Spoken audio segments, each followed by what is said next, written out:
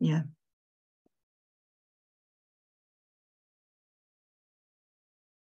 Okay, right. So welcome to Robin Leech, who I met actually at a Salisbury Natural History Society meeting. I think we were sitting next to each other, and Robin is the farm ecologist for the a farmer cluster group in the Wylye Valley, and runs environmental projects and biodiversity monitoring, and gives farm advice. And I sent him a list of questions, asking him about the types of farm, his role, how ELMs is working, how we can engage with farmers, or what we can do, and what more government help is needed. So I think it's going to be a very interesting evening. And Robin, would you like to fire away and tell us what you do and how your life is, how stressful or otherwise, whether it's working? Okay, I'm just going to is the government a help or a hindrance? I think that's what we'd like to know. I'm just going to try and share my screen, see if I can do this.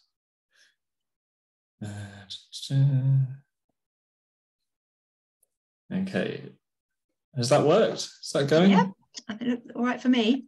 Okay, so I'll just do a bit of background on the Wylye Valley Farmers group, which is a farmer cluster group in Wiltshire, obviously. We've got 30 members at the minute. We've actually just taken on a new one today, so 31 now. And it covers sort of all the way down into the Deverells, so everything you can see on this map that's in colour, apart from the green for the woodland. But everything you can see on this map in colour is a member's land. So we've got a pretty vast area of coverage, and it all bases around the River Wylye, and it's all in the catchment of the River Wylye. So it goes from the Deverells all the way down to the Langfords, and we're constantly trying to get new members, especially up in the headwaters where we've got a reasonable gap. We cover about 12,000 hectares, and we've got three main aims. So the first is water quality. So just in general, trying to improve the water quality of the river through various means. The second is soil health. So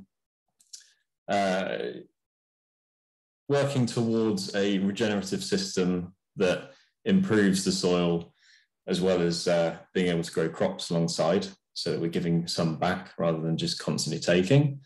And then improve biodiversity. So that's sort of the main one that we base a huge part of our projects and events on, is the biodiversity side of things. And that has massive emphasis for a lot of the farmers. You know, sometimes people think that farmers just want to go around killing all sparrows, and that's really not the case. They are really interested in what they've got on their farm and how to improve things and how to make it better. So that's the Wylye Valley Farmers group. I'm just going to talk now a little bit about my role. So I was employed by Josh Stratton, who runs JM Stratton & Co. in Codford. And he was a founding member of the Wylye Valley Farmers. And he sort of saw an opportunity last year that farming needs to work alongside nature, basically. And there was lots of environmental projects that essentially he had ideas for, but didn't have the bandwidth to see them through. So he took me on as an ecologist. So my background is in ecology. It's a very general role. There was no, he didn't really know what he wanted from me. And then I've kind of filled a gap. It's such a varied role, and it's not something that you hear a lot of. When do you hear of farmers employing ecologists? It just doesn't happen. So it was a really interesting one to get into. And one large part there is biodiversity monitoring. So biodiversity monitoring is a tricky subject, because biodiversity is very complicated, and it's not easy to, especially on such a large piece of land, it's not easy to work out exactly what's going on. Invertebrate species are so numerous and so diverse, and they take very specific knowledge to be able to identify, and it's incredibly hard to work out number and diversity. So what essentially I'm doing is working on the ethos that we work on indicator species. So I'm doing breeding bird monitoring. So right now, at the minute, I'm knee deep in survey work and trying to work out the species diversity and abundance, which is great at this time of year for birds, because all the males are sat up singing, telling you where their territories are. And then the other side of things is butterfly monitoring. So butterflies are known to be indicator species for the health of a habitat. So you can strongly assume, if you've got good butterfly numbers, that you've got good numbers of everything else. And they're quite easy to identify, and you can run regular transect routes as long as the weather tidies up a bit, which it has been a bit difficult so far. And then using those two aspects, you can look at long-term monitoring of change. So that is key. You're looking at changes through the years. It's not a short process. You might see no change at all. You might see a dramatic shift. There's multiple factors that are involved that might not have anything to do with land use. And so it's a tricky subject, but this is my first year that I've started doing it on this farm, and I've already seen some quite interesting things. That picture that you can see in there is a floristic margin, so it's a countryside stewardship margin, and we've got some absolutely incredible, incredibly diverse species strips on the farm, and we've got lots of chalk downland, which is just an absolutely incredible habitat, and it's an interesting place to monitor, to attempt to monitor. It's Josh alone has 5,000 acres, so trying to walk around 5,000 acres in a day is a bit tricky. So you've got to be sensible about it.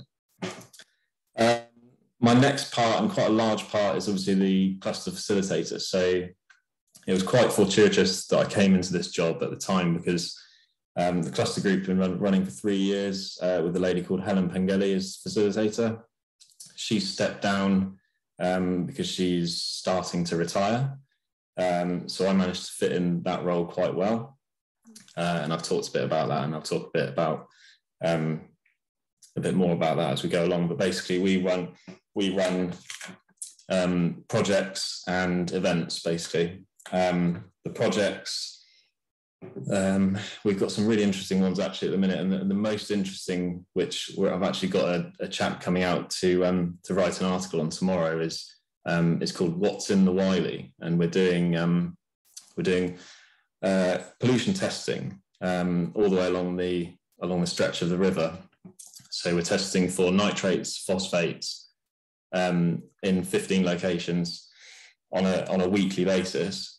And then we're going to be doing a process called sediment fingerprinting, which is where essentially you put a sediment trap into the river, which slowly catches sediment, and you leave it there for a few months. And then in the meantime, you can test all the fields, the soil in the fields upstream.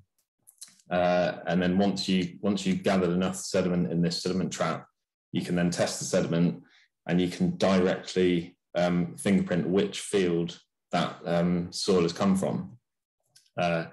So that's sort of one of the instant effects monitoring that you can do on river pollution, because you can directly see which field has had runoff into the river, and then you can mitigate through a variety of means to reduce that fact or stop it completely. So that's a really interesting one. It's making a lot of headway at the minute, and we're getting a lot of interest. And that specific project is going to be rolled out through all the other cluster groups in the Avon catchment, or the majority, the ones that have got rivers running through. So we're kind of a pilot scheme for that specific project, and it's the Game and Wildlife Conservation Trust has helped us out a lot with that one. They've created the methodology and given us a bit of funding for it as well, or found us a bit of funding. So that's an interesting one. We've also got Nectar Connector project, which is utilising these strips and margins to essentially create a sort of coherent network of habitat that runs all the way through the valley. So we're trying to link up all the farms, link up all the chalk downland, and essentially make it so a bumblebee can go from one side of the valley to the other without leaving species-rich downland. And that's been funded through Farming in Protected Landscapes. The Cranbourne Chase Area of Outstanding Natural Beauty have been helping us out with that one, and it involves a lot of mapping work, trying to work out all of the gaps that are in the countryside and linking them up, which is drastically important for farm ecology. If you don't link these habitats, then the risk of local extinction is just increases through the years. And so it really does work, and you can almost see it in action when you're looking. We're doing a large-scale bat survey in the valley, which we're hoping to get a gauge on where the bats are moving from and to, in the hope that we can then adjust any management that comes along with that. So we're working with the county recorder for bats on this, and we're hoping that we get lots of good advice on where these big groups of bats are flowing and which bits of the landscape they're using to travel, and then we can essentially enhance that and hopefully have a good improvement on the bat numbers. Elm trees. So obviously elm has had a hard time in the last 100 years or so. There's a chap called Peter Shallcross who provides us with these disease-resistant elms. We've planted nearly 700 so far in the valley. And elm trees are important, not only because they're the host plant of the white-letter hair-streaked butterfly, but they also provided a lot of good habitat for nesting birds and invertebrates, because they were all rickety and had lots of holes in, and they were really good for owls to nest in, and they were a real asset to the landscape that we've lost.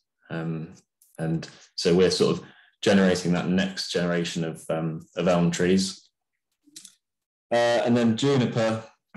So we've got in the valley, we've got a really good number of a really good population of juniper, which is one of our 3 native conifer species. And so we're working with the charity Plant Life to essentially improve the habitat around the last population that we've got, and then do some replanting and take some cuttings and then replant them, and essentially manage the habitat to be best for juniper recolonisation, which is great because it improves its sort of general chalk downland management that goes along with that. So it's really good for all the important butterfly and plant species as well.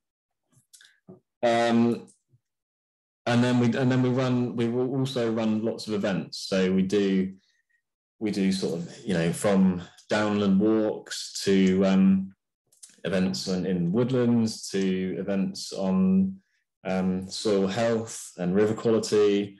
And that's all facilitator funded through countryside stewardship. So we get about 25 grand a year, which covers all of my time and all of the events that we run, and helps out with the projects that we go along with. So that's one really good thing that comes from countryside stewardship.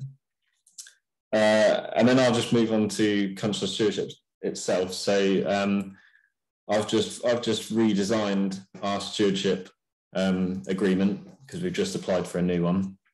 And essentially I'm working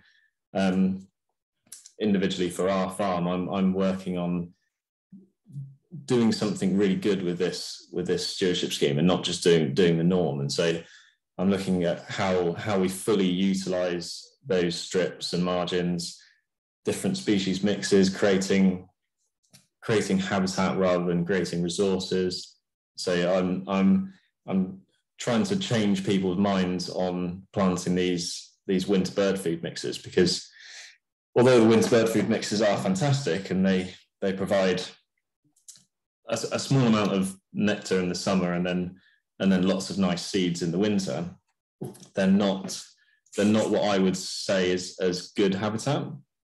So you have to cultivate and chop it up every 2 years.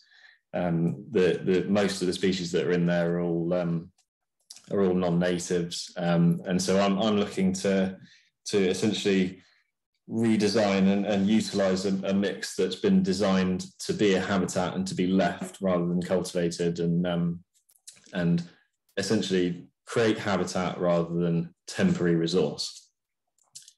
And then utilize, and then we're planting lots of new hedgerows as well in the new countryside stewardship. It's about 10 kilometres at the minute of hedgerows that we're planting in the next sort of 3 or 4 years. So that's going to be quite serious works in that.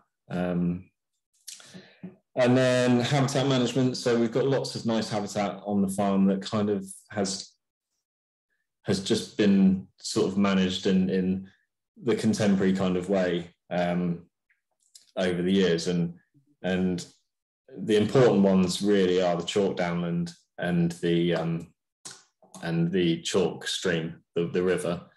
And that's a difficult one, because you don't want to come in as someone like me and come in and say, you're doing this all wrong, you need to change everything, and then completely ruin the amazing habitat that you've got there. So I'm kind of in a period of observation, and I'm going to spend the next year or two looking at how it's managed and the different ways that the different areas are managed, and then try and just make small tweaks to the way that they're done, so that we really utilize those habitats and don't lose them.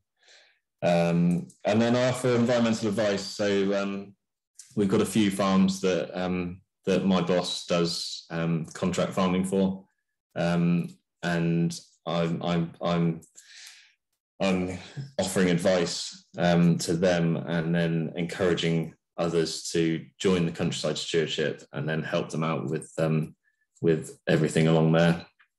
And then little tagline at the bottom: increase biodiversity without impacting on food production. That is absolutely key to my role, is to not impact on that food production, but increase the biodiversity as much as possible. I realise I'm pushing on for time, but I'm going to move on. ELMs. So ELMs, I'm sure you all know, but I'm just going to go through it briefly. SFI, Sustainable Farming Incentive. Essentially, that is the government's way of trying to give some of the money that they've taken from the single payment. So the single payment is stopping, which is where you get paid per hectare, regardless of what you're doing. That's stopping, which is the one good thing that's come out of leaving the EU, in my opinion. So their way of giving some money back to the farmer is to encourage them to farm sustainably, and this is a fantastic. This is the best thing that could have happened from essentially the government getting involved with this. And so the farmer can get paid for using regenerative practices, managing your hedgerows properly, managing your woodland properly. Similar to countryside stewardship, you can put in, or you have to put in a certain amount of winter bird food and nectar strips. The uptake on SFI at the minute doesn't seem to be nearly as much as they wanted. We as a farmer are in the pilot, and they have been since the second that it came out. So we're engaging with it as much as possible, and so we're in the pilot for the woodland standard and the arable standard. So there's various standards there. The standards are increasing all the time. So the number of different things that you can get paid to do that they deem as sustainable. And so we as a pilot have found it. I mean, it's money essentially for doing what we were doing anyway, which makes complete sense. It should encourage other people to do this sustainable farming like we're doing, and I hope that it will. And it seems to be gaining traction all the time. Countryside Stewardship Plus, so this is the same as Countryside Stewardship with extra options, and they're rolling this out sometime soon. They're not fully sure, but essentially it's going to keep Countryside Stewardship going, and hopefully make it easier to apply so that farmers are more encouraged to apply, and then offer better rates for doing things. So all the rates have gone up this year. So planting a hedgerow is actually quite profitable now, which is another reason why we're planting so much. It's just another benefit of doing it. So it makes it really easy for me to encourage my boss to plant lots of hedgerows when he can make lots of money out of it. Landscape recovery. So landscape recovery is a scheme which is for large scale projects. So we as a cluster group are applying for a new project to start, which we're calling the Wider Wylye, which is where we essentially revert what was done sort of 80 to 100 years ago when they drained all the land and straightened all the rivers. So we're going to be hopefully re-establishing that floodplain and re-wiggling the river, doing some planting and just doing general river enhancement work. And that's sort of a aside from those two schemes above. And it's a really good one. It pays for really, really big projects, and it helps you out a lot with these large scale projects. And they've had really good uptake on them. And the majority are farmer groups that are applying for these. It's not all rewilding schemes or anything. It's generally large farmer groups that are doing this. The farmer engagement with ELMs is an issue. The DEFRA made they made a bit of a mistake in the recent past. They sort of had a fumble when they changed countryside stewardship to local nature recovery, and then they changed it back, and so people have sort of lost a bit of faith in this. But we are really, everyone we speak to, we are really encouraging them to engage with these schemes and just get that free money for doing some good. And it seems to be slowly working. I think once DEFRA actually properly roll this out, the idea is that the farmer, in essence, should be able to do, especially the SFI, they should be able to apply without having to get any advice, because it should be set up very well, and they shouldn't need an advisor to do the actual application for them. There'd be an online system. It should be really simple to do. Anyone could do it. And we just need a little bit of patience. So farmers are struggling at the minute because they're panicking that the single basic payment is disappearing, with nothing to sort of fill it. But this will fill it along with other means. And so we're desperately trying to engage farmers and get them moving on this, get them talking to DEFRA, because our idea is that we can, if the farmers engage with it, then the farmers can essentially help design it. And that's absolutely key, because the chaps that work at DEFRA, none of them are farmers themselves, or very few of them will actually have experience of being a farmer. And so if the farmers engage with it, then they can help design it and they can make it easier for everyone.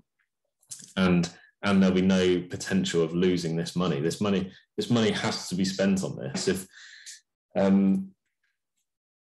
If not enough farmers get involved and get engaged, then the money won't be spent and the money will disappear, and then everyone will be essentially farming as much as possible and ploughing and drilling right up to the hedgerows, and there'll be nothing left for nature because they can't afford to run without it.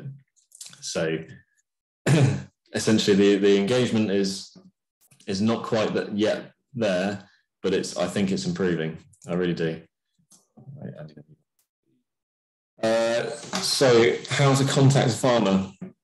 This is a difficult one. Local knowledge is fantastic for this. If you speak to local people, local groups, then generally people know who owns what land, and someone will know someone who knows them. Farmers are generally quite busy, and a lot of the time they don't want to, they're not going to sit down and read an email about something they're not too interested in at the time. So that can be tricky. And there are obviously lots of different types of farmers. So you get the people that are retired and don't actually do any farming at all. You get the landowners that contract out the farms and kind of get involved but kind of don't, and then you get the proper farmers that are very much on the ground doing everything and getting their boots dirty. And you kind of got to know what type of farmer you're talking to before you go and contact them. Phone calls are good, WhatsApps are very good, and if you can get hold of a facilitator, then they have a direct link. So I know all of my farmers independently, and I know what type of farmer they all are, and I can tell you straight away whether they would get involved with whatever it is you're looking to get involved with. So speak to the facilitator. That's my main advice, if there is one. If there isn't one, then just a friendly phone call or a friendly email and hope. What to ask of politicians? So I'm not fully sure about this one, because they are investing a lot in regenerative agriculture, which is sort of what I think is really necessary for the future, and putting public money into that is already kind of what they're doing. You don't want to push something that people that they're already doing. It's a difficult one. I would say hitting it a bit harder on pollutants and people who aren't regeneratively farming, who are potentially causing pollution in bad ways, and businesses that are causing pollution. Pollution in the river, especially, is the main one that we're really trying to get away from and trying to solve. So that would be my main advice on asking politicians, is look more into pollution. The Environment Agency, the reason we're having to do this pollution testing projects is the Environment Agency don't have the bandwidth to do what we're doing. Essentially, they measure pollution, but they don't measure it enough, and they don't or not in enough places and not enough time. So their data layers are slim at best, simply because they don't have the funding. So more funding for reduced pollution. That's they're my tips and advice. And questions? I hope I didn't spend too long on that. Thank you, Robin. That was great. Thank you. And we've got some questions in the chat. Okay. And I know we sent you a long email from Adrian, which you're going to deal with separately. So I think there are quite a few questions about carbon measuring and so on. So would you like to have a look in the chat and go through those? Yes. Let's have a quick look. So elm trees, can other areas join in planting elm trees? Yeah, of course. So you can buy them from various places. Peter Shawcross is our sort of link to that, and he is in I can't remember where his farm is actually, but he's not far away from where we are. Is he raising the trees, or is he sourcing the trees? So he sources them. They all come to him. I think I'm not actually 100% on that. I would need to check that. But essentially, they've managed to. I don't know exactly how, but they've managed to work out a way of creating a strand of tree that essentially is not affected by Dutch elm disease. Not fully sure how, not exactly sure if it works. It's you've got to wait 100 years to see if it works. But it's certainly the best thing to do for the time being. So essentially, we're just planting these trees wherever we can, and then hoping that in the future they grow to very nice big trees that can then support the butterflies and the owls and things.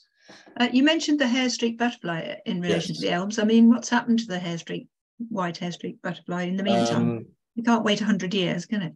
No, they are still around. So elm trees will grow until they're not sure exactly what age, until probably in the 20s, and then they'll start to die. And that seems to just be enough that the white letter hair streak can survive on. I'm not sure. It's very hard to study the white letter hair streak, spend a lot of time in the trees. I'm not sure if if they're managing to adapt to live on other trees. I don't think they probably are, because they're more and more uncommon. But it seems that they're managing to stay, or their population is managing to stay reasonably stable, or they're not disappearing too quickly. It's going down, but hopefully if people keep planting these elm trees, which lots of people are, then they should be able to establish enough once they get a bit larger and create a new population. So that's worth something that we in our projects, it's worth us having a go at. Definitely, yeah. And he's also looking into black poplar, which is apparently the Britain's rarest tree. And there's lots of, I can't remember if he said female or male, that we've got a few, we've got some trees around, but they're all either female or male. I can't remember which one. And so they're looking to plant lots of the other ones, because they're just sort of standing there dying, not being able to breed. And so that would be an interesting one as well, planting specific species that are having an issue, sort of all over the place, and then sitting and waiting and hope it works. Okay, the next was about the sediment trap, and which field. How can you tell from the sediment trap which field it came from? So, how specific is that? How can you be so specific? So Rothamsted Research, which is a research sort of university in down in Dorset, I think, they developed this method, which is essentially it uses colour. So you take you take a sample of soil from the fields upstream from the river, you put them through a scanner, just a general office printer scanner, and then you run that through a computer system, which then detects colour to a really fine level, and then you take the sediment out of the silt trap and do the same process with that, and then the computer system will directly link the colour. So it's all to do with colour. It's fantastic, and they have all these other chemical methods of doing the same thing, but they have found over the years that actually this really simple technique using a printer scanner is actually just as direct and just as or it works just as well. And so that is literally down to field level, to field level. Yeah, it can it literally directly to the field. Mm.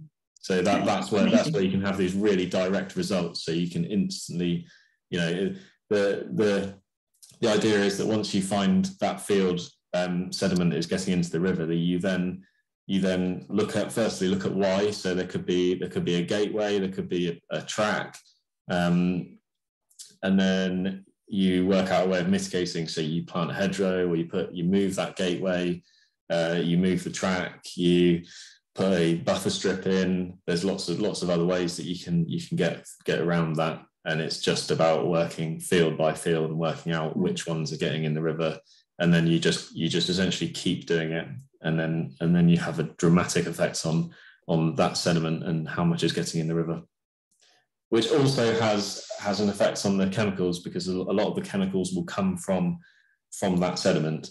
So it's kind of doing the two at once. Okay, so the next one was my question, actually. You mentioned getting more farmers. Is that to make your bigger landscape recovery schemes work better? Right at the beginning, I think you mentioned you were trying to get more farmers in, and we're always, or just as a general drive to make countryside stewardship work, which I think you also mentioned. Yeah, so firstly, the more members you have, the more money the countryside stewardship, the facilitation fund will give you, which means we can do more. And secondly, it's just about farmer engagement. So the more people that we have, the more people are coming to events, and the more people are getting involved with projects and improving their habitats on the farms, and learning more about the species that are visiting, and having more of a general interest in nature, basically.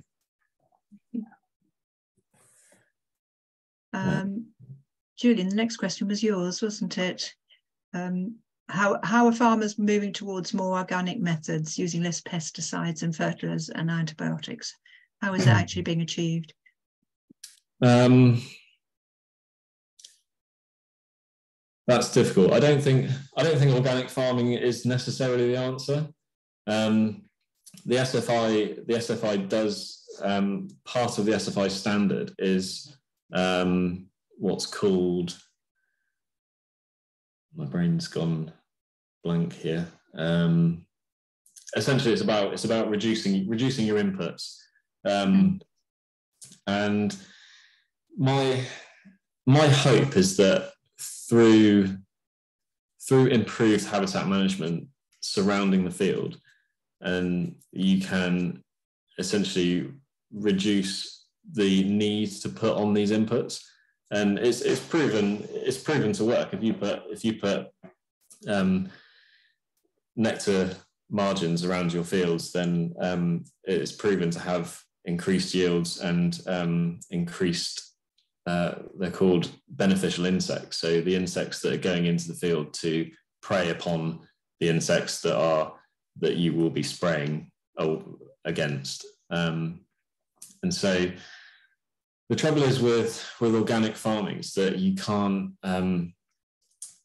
use any chemical to destroy the cover crop, so that you essentially can't farm regeneratively, or there's less of a potential to be able to farm regeneratively.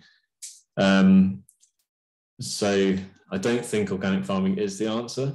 If I could, I just so I wasn't. That's why I said move towards rather than go organic.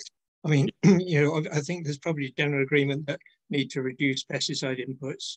Yeah. And obviously fertilizer inputs are expensive and not very good for runoff and all this sort of thing. And antibiotics are really bad for resistant diseases and things. So I imagine that the farmers want to do move towards it. And I was just wondering, if there was any experience on that sort of. I think farmers don't want to put.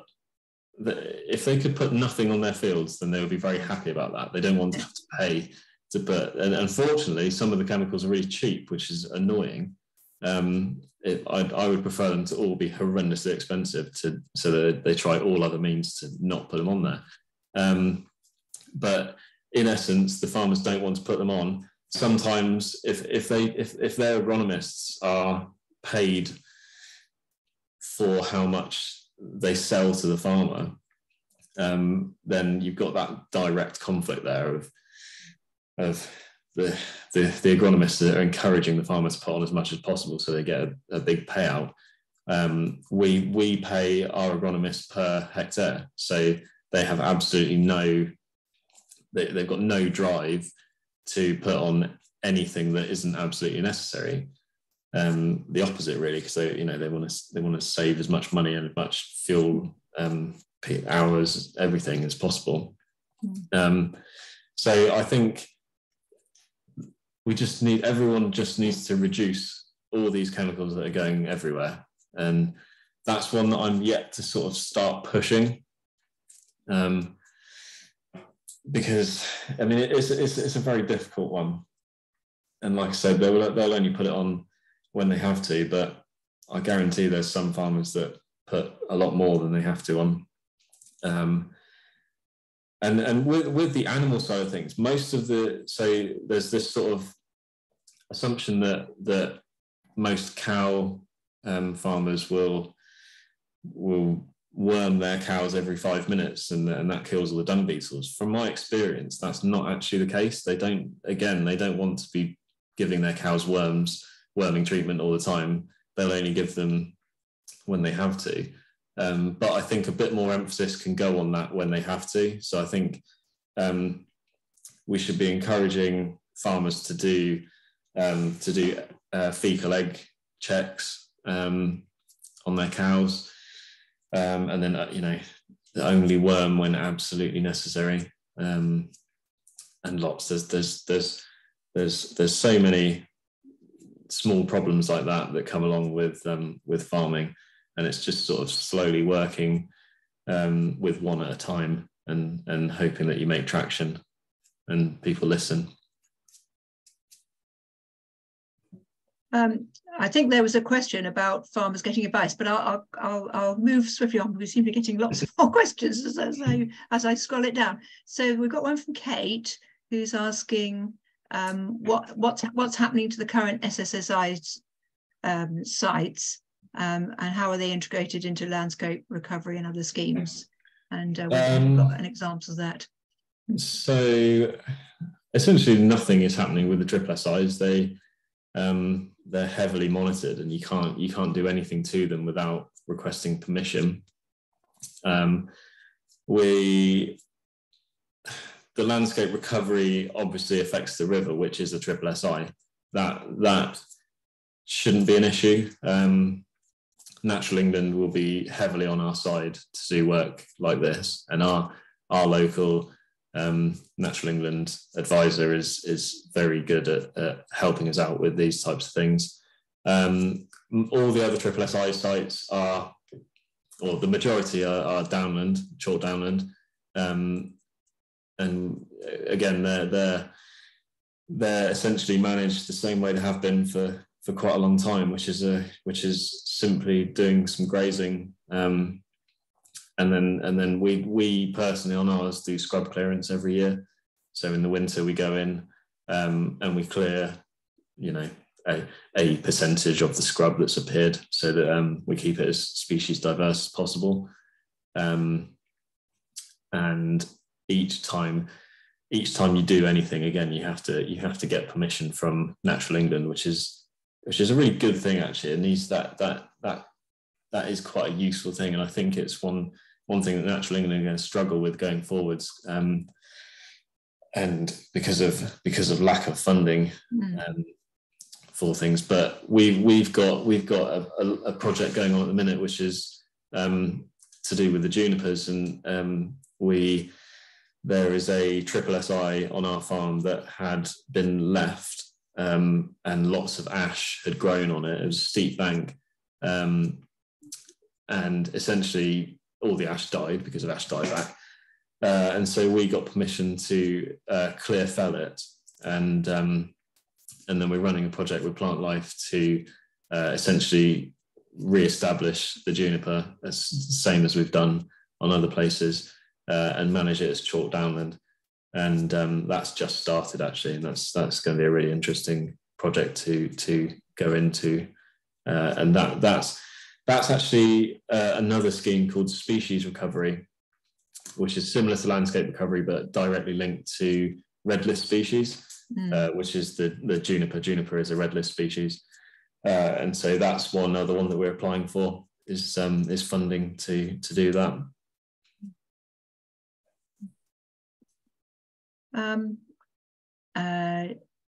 Julian was asking what is your approach to methane reduction and targets, and how can you assess progress in terms of methane reduction? Is that something that's being worked on in the cluster? No, not at all, and it's an interesting one, actually, because I'm sure you've all heard of is it a seaweed that the cows can eat that reduces their methane? We don't actually have a lot of cows in the group, you know. I mean, on our farm specifically, we've got a few, but they're just lawnmowers. They just go around and keep the downland nice and short in the winter, and keep the grass down. You know, it's not an intensive dairy beef herd, but there are a few beef farmers and a few dairies in the group. So that is actually quite an interesting one, because it's quite a simple one. You know, I've not looked into it much at all, really. I just watched it on something, and it sounds so simple. You know, you just put a bit of this in cow's food, and then you reduce the methane. Why is everyone not doing that? Yeah, I mean, it is, of course, cows and sheep are the big ones. And the food additives, I don't know what percentage they're reduced by, but probably, you know, only a relatively small amount at the moment. I don't know how far it may go in, you know, successfully doing that. But I mean, the other thing is looking at diversifying and you know, making us more self-sufficient in some of the sort of you know, arable crops that, you know, for humans, instead of you know, the amount that we you know, rely on livestock, which inherently do produce methane. Indeed. Yeah, I'm a massive. I mean, I'm vegetarian, which is a shock to some people when I go around their farms. And we've actually got one farmer in the group who is a beef farmer, and he's vegetarian, and he's constantly talking about how we should stop eating meat as he's growing meat in his fields.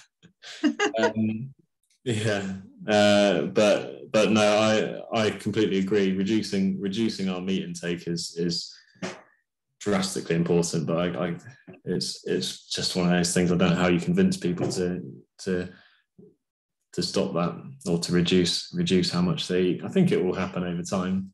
Yeah, I mean, do you think that's something which basically, again, in terms of where we direct our lobbying or what have you, I mean, that's a national issue in terms of what politicians are saying about meat production and our diet generally? Is that the level? I mean, the farmers that you work with are not they're not going to be changing. I mean, most of them are arable from the sound of it, but even the vegetarian with his cows is obviously not convinced enough to get rid of his cows, is what you're telling us. No, it's not a problem that our small farmers, even in the whole of the UK, really can solve. It's a huge scale problem, but I think that's one that will you know, over time, once these meat replacements and even cultured meat will be a thing one day. You know, you'll have a meat maker in your kitchen that grows your steak for the evening, but that's a long way away. And so there does need to be this reduction in meat intake before that, and eating local as well. You know, eating local is seemingly so expensive, but I'm sure people would be able to afford it if they didn't eat so much. Is that something you think your farmers in the cluster would be interested in? Because that's something that people often say, what can I do? And you can say eat local, and they say, well, how do I do that? Is that something that your farmers would be interested in? I mean, the guy with the cows, the vegetarian with the cows, for example. I don't think farmers are the issue there. I think they're probably the best at eating local, because generally they've got more money than lots of other people, I think. No, I was thinking I was thinking it from the other point of view. Are the farmers interested in reaching out to local people to say, we've got this? I mean, in the way that we have milk machines. I've got a milk machine down the road. Yeah. Get your milk from local suppliers, for example. The issue there is a time factor, and it depends what type of farmer they are. It depends how large they are. The large scale farmers don't want to be doing things like that because it's not in their best interest. Whereas the smaller producers are likely already doing it, or if not doing it, then looking into doing it because of the need to diversify. But it'd be an interesting one to look into more, and potentially offer advice on, or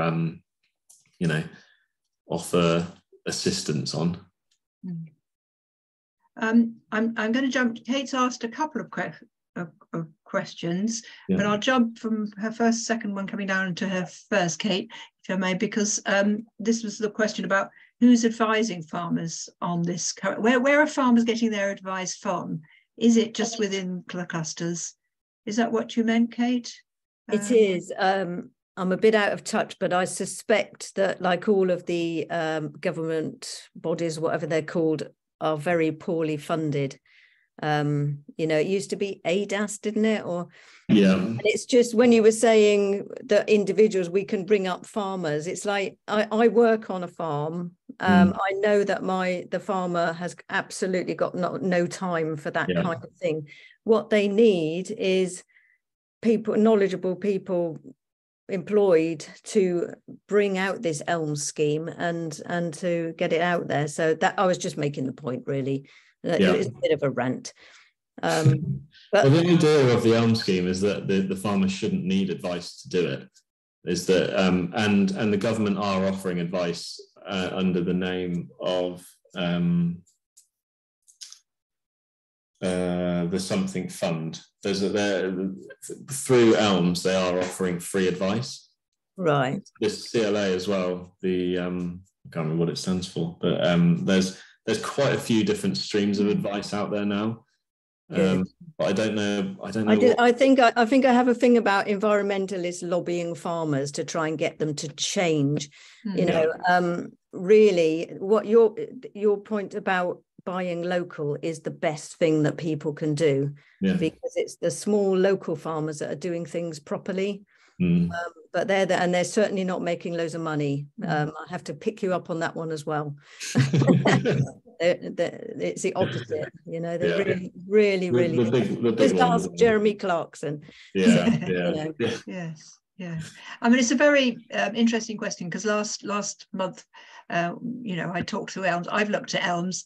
I mean, if I had to do that in my garden as to what I planted, I'd be mad by lunchtime, in my opinion. So anyway, so we're sort of running out of time, and we've got some, there's more questions about measuring carbon uptake, so CO2 uptake, which was another one from you, Kate, wasn't it? So how are you measuring that in the cluster, the CO2 income?